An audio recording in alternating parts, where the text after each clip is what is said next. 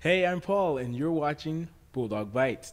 I'm here with Letitia Boughton, who is a community health worker program coordinator here at South Suburban College. And it's a pleasure to be speaking with you. Thank you, Paul.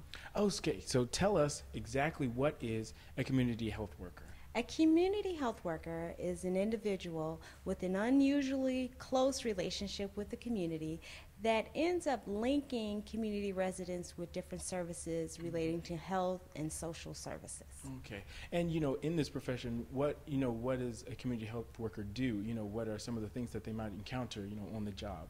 Well, community health workers, again, they help people find resources that they need to better their health. So that is whether it's health, social service related, finding information about housing, education, where they can go get their prescription drugs, where they can go get food, things of that sort. Wow. So how does SSC, how is SSC going to prepare students, to enter this field?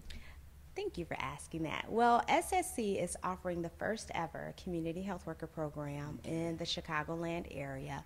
SSC will be offering a basic certificate, an advanced certificate, and an associate's degree. And students will be able to articulate up to four-year universities as well. Wow. So are there perhaps any on-the-job experience opportunities or internships, for students? Yes, there is. So within the program, there is a fieldwork component, which is similar to the internship, where students will be offered opportunities to practice their skills. Okay, wow. Thank you so much for speaking with us. It's a pleasure speaking with you, and hopefully we'll see you next time right here on Bulldog Bites, and thanks for watching.